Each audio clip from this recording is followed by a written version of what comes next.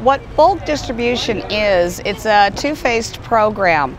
The phase we are in now is what's called the recovery phase, which we're providing essential items to families to help them recover from this flood. These are items to help them clean their home, items to help them recover their property, to launder their clothes, to be able to get back into some sort of normal living again. The cleanup kits that they are being provided for, they're being given, are things like mops and brooms and squeegees. We've got cleaners for them. They have gloves, they have masks, ways to just get the muck out of the home itself, and when they find their property, so that they can clean their property, and also safety items so that they're safe through this process.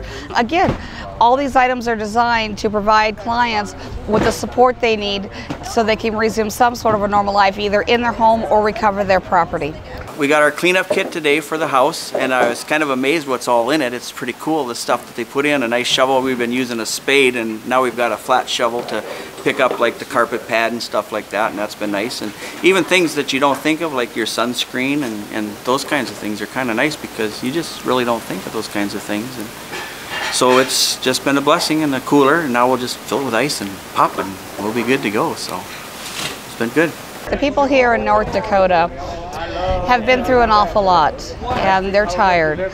But when they come up to us, they are so happy to see us. They are so appreciative and so grateful, and they're patient. They've been through so much, and yet they are so patient. They understand that everyone here is a volunteer, that everybody here is doing their best to try to meet their needs, and so they don't mind waiting a few minutes to get their supplies.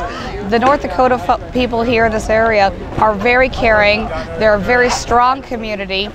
They come together to help each other out, and now we can come in and help them do that. Thank you very much. Oh, you're very welcome. It's my pleasure, absolutely. So, Dr. Howard? Beautiful day to get back in the house. Oh, thank you.